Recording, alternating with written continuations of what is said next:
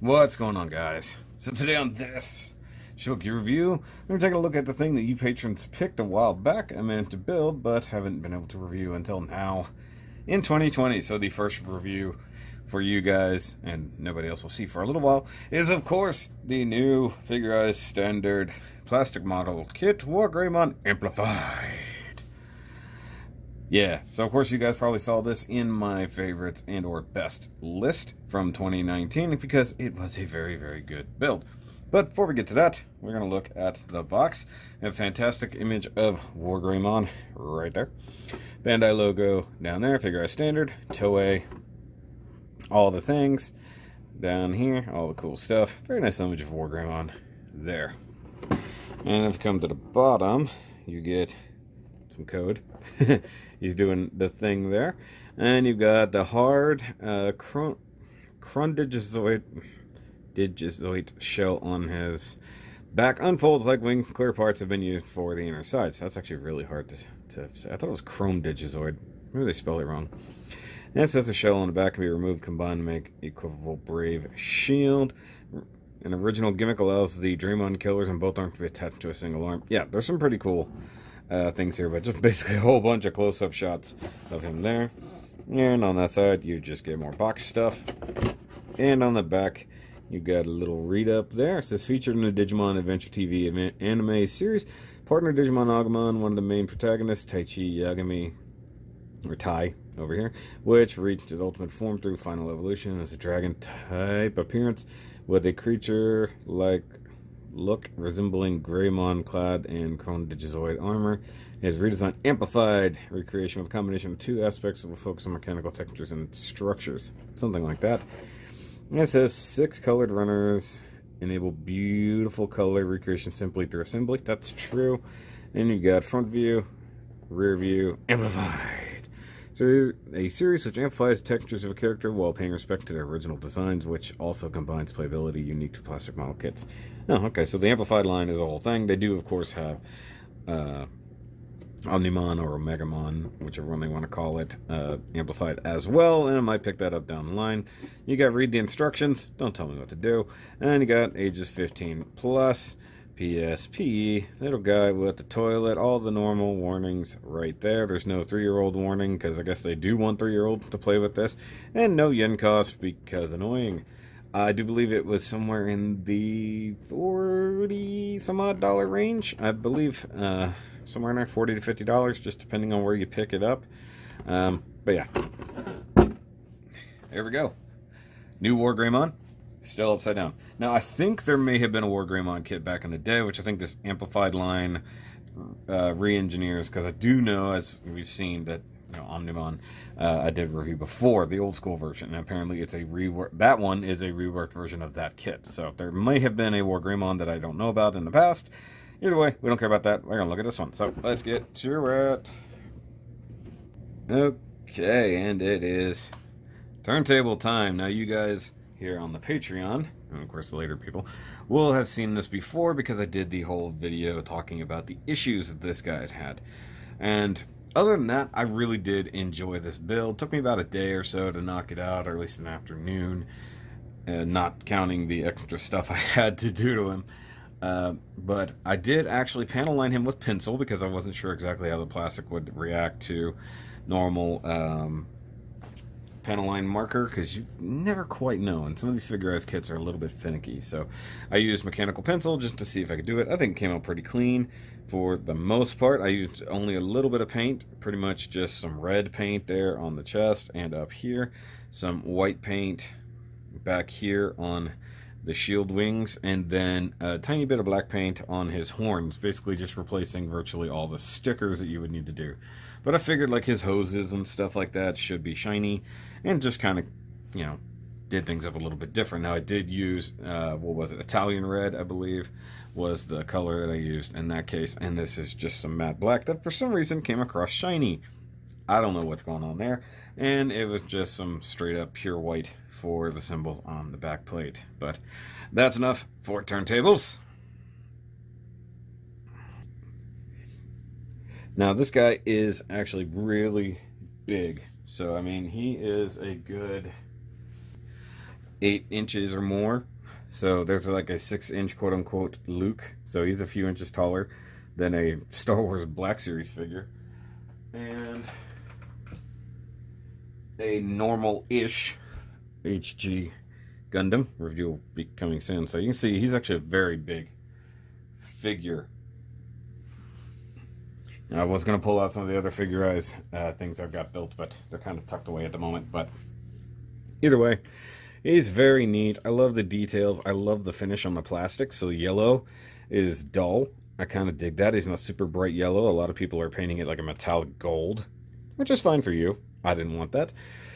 And as discussed in the unboxing, I do like the silver. I like this gunmetal-y color. I dig all of that. Now, the nub marks are probably some of the worst things about it, and they're just in bad places, like right here, there, sides of the knees, stuff like that. Without fully painting him, there's no way to avoid that. The yellows just disappear. The reds are pretty well hidden, so there's not really much you can do about there. Now, if we come up to his head, and you can see there, he does have his nice stickered eye. I actually like that. And you could put the black stickers along here on his horns. I just chose to paint that. The hair is nice, except for the fact that it does hit the back of the head. So if you keep his head down, you kind of avoid some of that problem. But other than that, it just is what it is. I'm going to go ahead and pull off his Draymon Killers, or Destroyers, whatever you want to say. I think he's classified as a Draymon Destroyer. So Draymon Killers. Pull those off his arms so that we can go over articulation and stuff. He does have a hard time balancing. Some of the leg joints are a little bit weird, and the backpack is heavy. But just taking a quick look at these. You do get the bi-layered grays here, so some nice silver here along with the gunmetal there. You do have holes here so that something can plug in. There's nothing in the instructions about that. Maybe effect parts, I guess, if you want to get some effect parts. And he does just plug into the forearms that way. And these things are really pointy and sharp, so really these are not meant for kids as far as age 15 and up. So I'm going to move those off to the side. I'm going to go ahead and pull off his wings as well, which one tends to work better than the other. Which, by the way, I discovered when Eric came over last month that I had one of these put together wrong. So the ball joint end is meant to go inside here, and this section, which has a flat side, not just totally round, is meant to plug into his back. And I screwed that up for one of them, and it was kind of hard to pull out. So there's his wings. I'll look at that in just a second, but I wanted to show off the details and stuff, even back here on the back, so you can see a very nice spinal armor in there. You get the only other stickers I used, just these metallic purples. I dig that. And I didn't do anything for his skin tone because I liked the soft plastic and it looks a bit more like skin. And I wouldn't even know what kind of finish to give that. So I left all of that alone. I didn't even panel line the skin. One other thing I did do was paint the thumbnails, which would be a sticker otherwise. And I did just ever so lightly shade between the fingers, but I dig him. Now, I'll show off the articulation without the backpack because it'll be a little bit easier. So the head can move back. He does have a hinge down there. And then it does have a hinge here, and he can rotate. So it's kind of, it's a ball joint there, but the hair really gets in the way. Now when the wings backpack are on there, it gets in the way a lot. He can't even look up. So there's that. Now he does have a joint here, so he can move just a little bit, and of course the actual waist. So he does rotate all the way around, a little bit of an ab crunch, so to speak. And Patroneers know that the shoulders were a big problem. So the gigantic shoulder blades are a massive problem here. So I'm going to raise the camera up ever so slightly. So these hinge in and of themselves, and that's fine, except that they come up and they get in the way of everything. And if you're trying to rotate to the backpack, those are going to hit. So that's a big problem. But the bigger problem is that the shoulders themselves, while on a ball joint inside there and on a nice nice butterfly joint there, actually getting them to raise up is incredibly difficult. So I did have to clearance the shoulders quite a bit just to get him to where he can raise his arm up that much. And that's about as useful as it's going to get any higher, and it's just going to start hitting things. And I did do that on both sides. So that's with the ball joint going up and the shoulder actually swiveling on the inside. That's about as good as I could get it. And yeah, so that's one flaw that the thing actually has. And being how the bicep is only plugged in by one small peg like that, it's not easy to move his arms. But that being said, he does have a ridiculous butterfly, which completely breaks the sculpt, so you really don't want to pull it out that far. If you can, bicep rotation. Actually, let's go ahead and fix the shoulders back down a little. Those were nearly immovable. You can see how much I'm struggling just to get them. Those were almost completely immovable before. Double jointed elbow, that gets him up to there. One thing I found strange is they don't give you alternate hands. You don't get like claw hands or anything. It's just got the holding hands, because in theory the Draymon killers are weapons, not part of his body. So these are actually handles he's technically holding. And there are holes along here, here, and here, and then nothing there. His side skirts do move. They also have these little holes there, like you're supposed to plug stuff in there. He does have a hole in the butt if you're going to put him on a stand, so yay for that. I did paint the red on the inside of here, along with these hoses, so that's good. T-mounted ball joints, but I believe there's a drop down. Yep, there's a drop down and a raise up. Rotate at the thing. He can do an okay chorus line. Big old mechanical knee bends like so. And very nice Ninjamon. I do like the knee armor, though it is a little pointy. Be careful. It does have some Ultraman aspects to it. I kind of like that. The foot armor here is just on a hinge and only stays in this orientation, where his foot itself can rotate up here. He does hinge like so and rotates down at the base. I like the silver claws, but apparently some people want to paint his claws white, I guess, and make it more Agumon like. But you can see now he's getting a little bit loose. Like, without the backpack or anything like that, you can get him to stand up pretty tall and straight. But once you have the backpack on, you kind of have to like really finagle things. So I'm gonna just get him in kind of a mean pose, mean boy pose. All right, so we can do the Draymon killers again. Once again, they just plug in on the arms like so. That's cool. Now, if they want to do what they did in the on the box art, you can just sandwich those bad boys like so. And you can move these claws if you really want to like pinch the crap out of somebody. And seriously, it will hurt, so please be careful. Okay, so now with the wings, seriously, this gotta kind of push that down, get them more stable. So with the wings, just real quick, I'll show how they function. Basically, you just grab that and open it up, and you got the cool purple stuff in there. Once again, did the white paint. This was the lesser of goodness. You can see the really nasty thickness here. Super hard to get this to work so well. Kept wanting to collect around the edges, so I had to keep layering it, and I wasn't going to mask it off and go for it the hard way, but that's that. Now, unfortunately, as I've just discovered, I can't find the parts that make it into an arm shield. So it's just a little part that has a plug on it, and it plugs into the forearm, much like the Draymon destroyers are, or killers.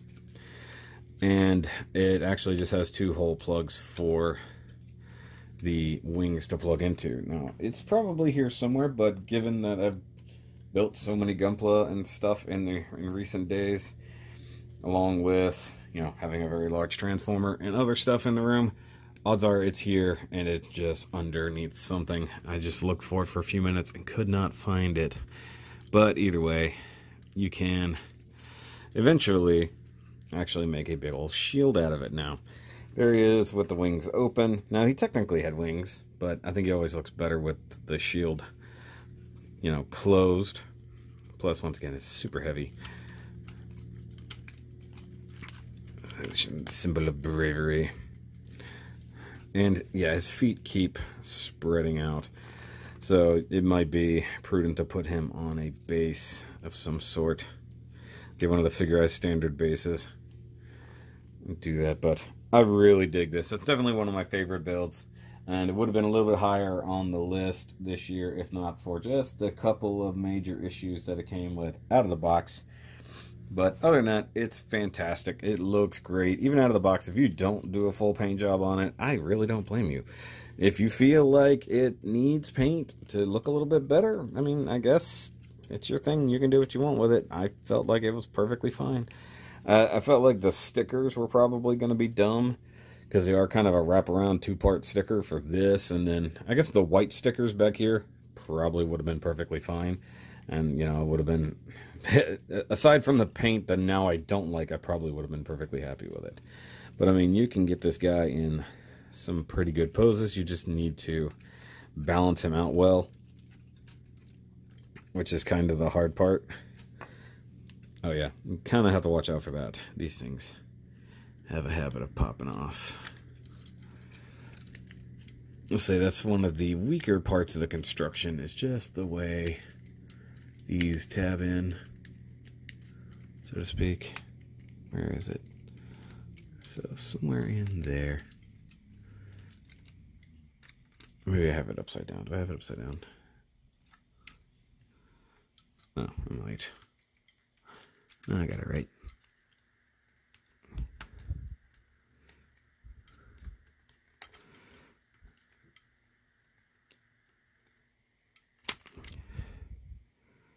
Man, what the heck?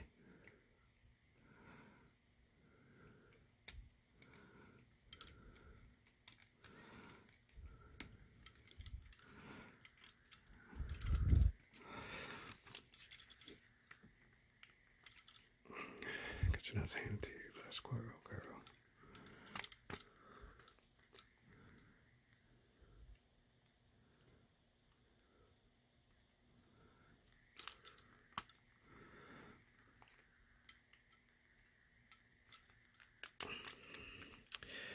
Okay, so I had it upside down. What to do?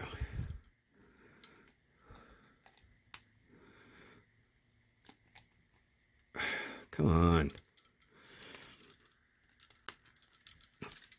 Okay. So I got that done. That was very, that really had some MG Destiny flashbacks there. You gotta make sure that you collapse the wing properly, and like it kind of goes inside itself to some degree, and that's why it started to pop off a little bit there. And you can bend the knees down and, you know, get them in like a crouching pose, get them in a superhero type pose if you want. Things like that. I'm trying to be careful. I don't want to catch all these sharp claws on the cloth here, but basically it's pretty cool. I do wish he came with like a big orange ball to be doing like the Terra Blast or whatever it's called. Okay, so we can bend the knees like that. So this is what I'm talking about. You got to really clear the backpack if you're going to do some stuff. So if you want to do that blast, that attack, you can get the arms up and over his head like so. So he can maneuver pretty nicely, but that's going to be it for this review, guys. Go ahead and give me that big old thumbs up if you haven't already, and hit that subscribe-ish button, because I know you guys really want to subscribe, so make sure that I can get to a much higher level sometime soon. I'm doing really good right now, and I'm kind of liking that. I'm liking all this growth, much like I like this figure. Oh, by the way, he does rotate. I forgot about this. He rotates here at the forearm around that, so you can actually turn the arm without having to turn the entire bicep, and I like that. Once again, head movement limited. And make sure you go and check out all the other things. And of course, if you're on the Patreon and you didn't watch the unboxing, go check out that now that you've seen the review. And of course, if you guys want to actually be able to pick things, much like the Patroneers picked this a while back, because normal people are not going to see this for a bit of time, by all means, check out the Patreon. But I'll catch you guys on the next review, and remember, as always, keep on digitizing. I don't know. Bye, guys.